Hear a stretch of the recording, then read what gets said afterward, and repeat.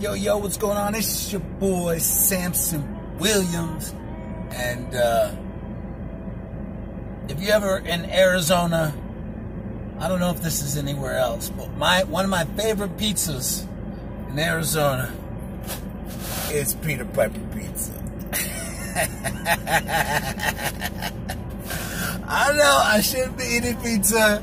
I'm already fat, so I should be eating just chicken and green beans, but damn it, I'm bored of chicken and green beans. I want some damn pizza. So I'm eating my favorite pizza, Peter Piper Pizza. Yeah, but anyway, when I was in the Peter Piper Pizza, the lady told me that there's a change shortage going on right now. That's kind of weird. Leave it to Donald Trump presidency to have a change shortage. This 2020 has just been crazy, right?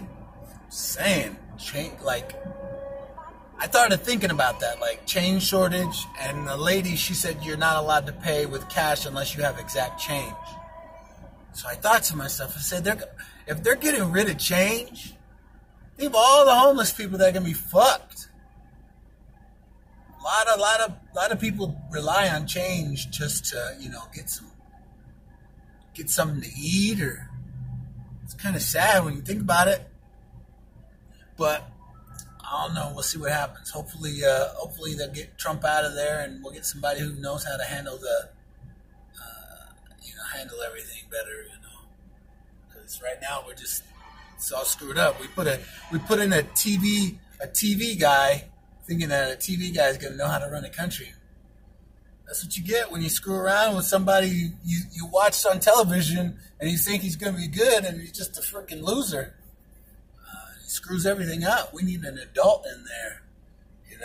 I'm a Bernie Sanders supporter, and I'm pissed that, the Democrats chose Joe Biden over Bernie Sanders, but fuck it. I'll take Joe Biden.